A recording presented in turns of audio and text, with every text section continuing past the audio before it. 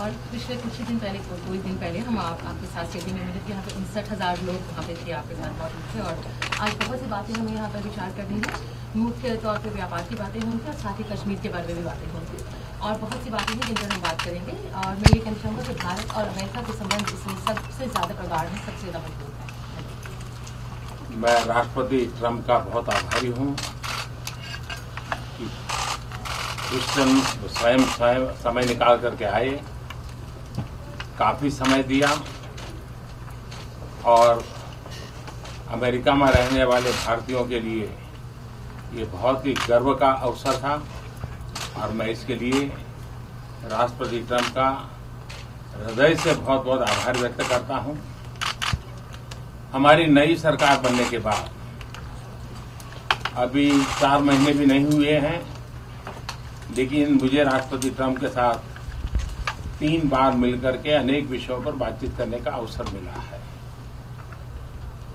दुनिया का सबसे पुराना लोकतंत्र और दुनिया का सबसे बड़ा लोकतंत्र, इसके बीच इस प्रकार की निकटता, सहजता और लगातार एंगेजमेंट, ये लोकतांत्रिक मूल्यों में विश्वास करने वाले विश्व के लिए एक बहुत ही शुभ संकेत है। भारत, अमेरिका बहुत ही घनिष्ठ मित्र हैं और मूल्यों के आधार पर हमारी मित्रता हमेशा आगे बढ़ती चली जा रही है। जहां तक ट्रेड का सवाल है, मुझे खुशी है कि मैं जब परसों ह्यूस्टन में था तो हमारे पेट्रोनेट ने वहां पर $2.5 बिलियन के इन्वेस्टमेंट के साथ एनर्जी सेक्टर में इन्वेस्टमेंट का MOU किया है और उसका परिणाम ये होगा कि आने वाले कुछ दशक में करीब $60 बिलियन का ट्रेड और करीब 50,000 लोगों के लिए जॉब। तो अपने आप में एक बहुत बड़ा इनिशिएटिव भारत ने लिया है। राष्ट्रपति ट्रंप मेरे तो मित्र है ही है, लेकिन भारत के बहुत एक अच्छे मित्र के रूप में आज भारत और अमेरिका बहुत तेजी से आगे बढ़ रहे हैं और मैं राष्ट्रपति ट्रंप का फिर से एक बार धन्यवाद करता हूं। First of all, I would like to express my gratitude to President Trump that he was with me in Houston day before yesterday. He took out time from his busy schedule to go to Houston and he spent a lot of time with us.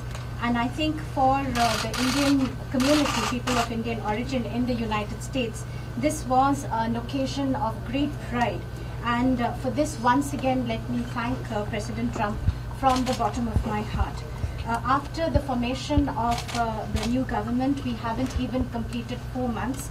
But during this period of time, I've had the occasion to meet President Trump 3 times now, and we've had very detailed and fruitful discussions on many issues. In the world, between the oldest and the largest democracy, this kind of nearness, these relationship of ease, and this continuous engagement, I think countries coming together which believe in democratic values, I think that's a very good sign for the world. For India and the United States, not only are we very close friends, but this is a friendship that is based on values, and this will continue to strengthen in the times to come. As far as trade is concerned, I'm very happy that day before yesterday in Houston, in my presence, there was an agreement signed by the Indian company Petronet for an amount of $2.5 billion, which is the amount of investment that the Indian company is going to do in the energy sector.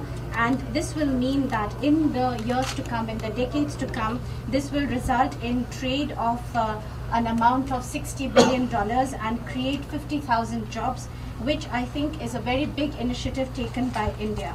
President Trump is definitely my friend, but he is also a friend of India. And relations between India and the United States are proceeding at a very good and fast pace. Once again, let me thank President Trump. Mr. President, you've mentioned President Trump. You've mentioned trade. You and Prime Minister Modi had during the Houston event said that you know the art of the deal. Can we expect something on a trade deal in talks today, or what the U.S. and India can do together to boost trade ties going forward? Well, I think very soon. We're doing very well, and Bob Lighthizer, who's right here, was negotiating with India, and they're very capable representatives. And I think very soon we'll have a trade deal. We'll have the larger deal down the road a little bit, but we will have a trade deal very soon. Mr. Trump,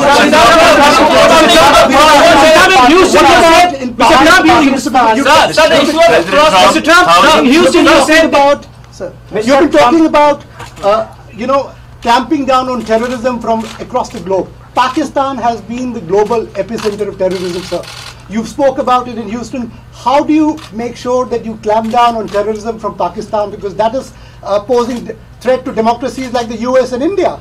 Even the business interests suffer because of continuing terrorism. Well, I had a very good meeting with Prime Minister Khan. It was a long meeting, and we discussed a lot. And I think he'd like to see something happen that would be very fruitful, very peaceful. And I think that will happen ultimately. I really believe that these two great gentlemen will get together and work something. I also, you mentioned Pakistan, but Iran would have to be at the top of the list, because if you look at terrorist states, that's been the #1 for a long time. But I really believe that Prime Minister Modi and Prime Minister Khan, they get along, they will get along when they get to know each other, and I think a lot of good things will come from that meeting. President, this is the most spectacular. Few months back, Pakistani Prime Minister Imran Khan admitted that 40,000 of terrorists are still in Pakistan, and yesterday at a think tank event, he again admitted that Pakistan Army and ISI trained Al-Qaeda. Separately, there are reports that thousands of terrorists are ready to infiltrate into India. In this backdrop, what you would like to give message to Pakistan? Well, I mean, the message is not for me to give; it's for Prime Minister Modi to give, and I think he gave that loud and clear on the other day when we were together. He gave a pretty loud message, and I'm sure he'll be able to handle that situation. Yes, sir. President Trump, this is the spectacular show you had with Prime Minister Modi in Houston. What is the significance of this event for India-US relations and your personal chemistry with Prime Minister Well, Modi? my personal chemistry is as good as it can get. I have great respect, I have great admiration, and I really like him. That's another thing. And he's a great gentleman and a great leader. And I remember India before, now not intimately, but I remember India before, and it was very torn. There was a lot of dissension, a lot of fighting, and he brought it all together.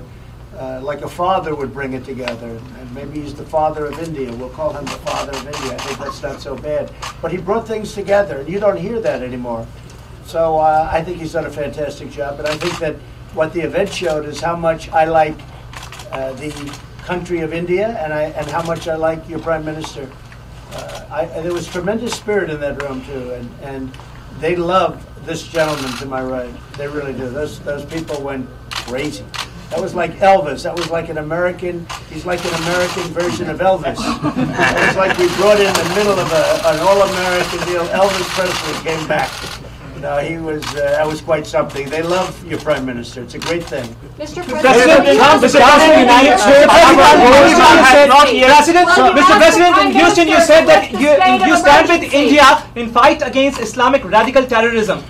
How do you see the statement coming from the Pakistani Prime Minister admitting that the Pakistani state, the ISI, trained Al-Qaeda? How do you see Well, and how do you deal? I haven't heard that, and I know this, that your Prime Minister will take care of it. Sir, is there a roadmap to deal with radical Islamic terror, sir? It would be great if they could work out something on Kashmir. We all want to see that, I'm sure. But isn't terror a bigger issue, sir? Pakistan state-sponsored terror. Is there a roadmap to deal with Pakistan state-sponsored terror? Reporters. I wish I had reporters like this. We're doing better than anybody I've ever heard. Where do you find these reporters? This is a great thing.